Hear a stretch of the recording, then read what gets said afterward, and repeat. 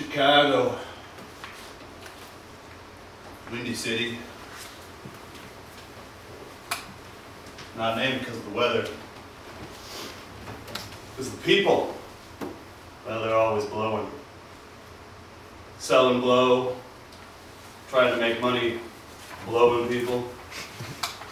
Just plain blowing things off. Like today, I was only in the office because somebody blew off our appointment. It's about to call it quits, we're in trouble. Blew in. Her legs, they went all the way up. She had the kind of face that gets songs written about. But her eyes, they said it all. She'd make you love her all night long. But by morning, break your heart. Wow, quick to judge, are we? Think whatever nasty thoughts you want, but keep them to yourself. Whew. She was tough, like jerky. That's what she thought I was. A jerk. You got that right. Anyway, I got a case for you. That's what you do here, isn't it? Solve cases. Suitcase. Briefcase. Bookcase. Only thing that matters about a case is what's inside of it. Take that as a yes. Smart dame. Worst kind. Like a dog that's figured out it gets to go outside. Did you just call me? Just picks up the leash. Look. I have reason to believe my husband is having an affair. I want you to follow him and find out where he goes at night. If my suspicions are correct. Domestic case. Kind that end up being easy as pie or hard as pie. The math kind. A whole bunch of numbers that don't make any sense until the very end. I didn't have her number yet. She obviously had mine. Otherwise, how would she have found me? Do you always have to speak entirely in metaphor? Metaphor. It's a lot like a simile. Sounds smarter than it really is. And a lot of the people in this business. I'll take that as another yes. So will you take the case or not? Business was slow, and rent was past due, so I took the case. Good. He gets off work at 9. 815 Chestnut Street. We'll be back on Friday to discuss what you have found. Dames. Love to see him go. Love to watch him. It's no wonder you're here all night and this is how you treat women.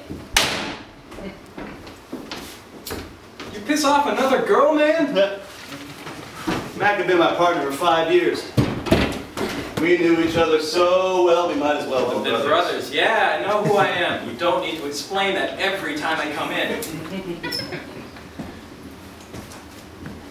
Then again, Claudius and King Hamlet were brothers too. You know what I think? It's the monologue. It's scaring off the clients. I mean, I've gotten used to it, but it's got to sound really weird to an outsider. Mac had worked with me so long, he'd gotten used to the way I spoke. Still, he sometimes dragged that old top guy they added, like the fancy silverware you only use when the in-laws are in town. Okay, that one was a little stretched.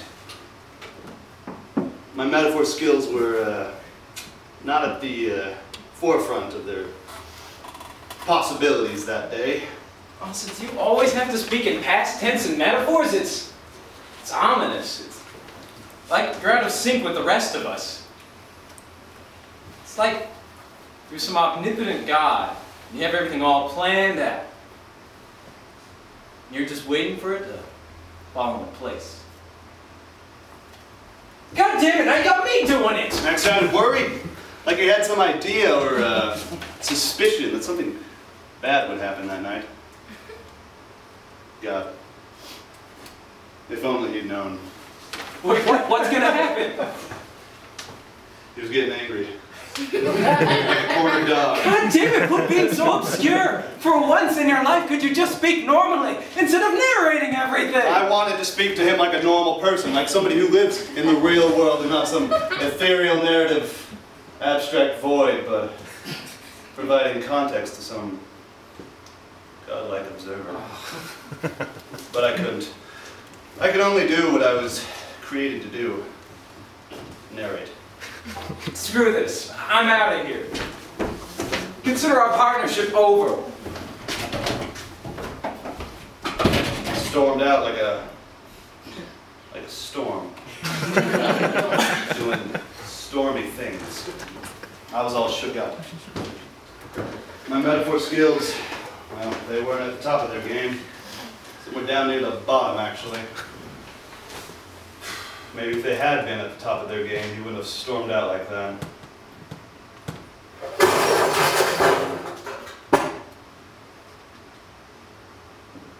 And we could have been partners just a little bit longer. But that was just a dream. Not the sleep kind. Something I hope to do kind. A dream that I couldn't live. Because despite how hard I tried, I just couldn't stop monologuing.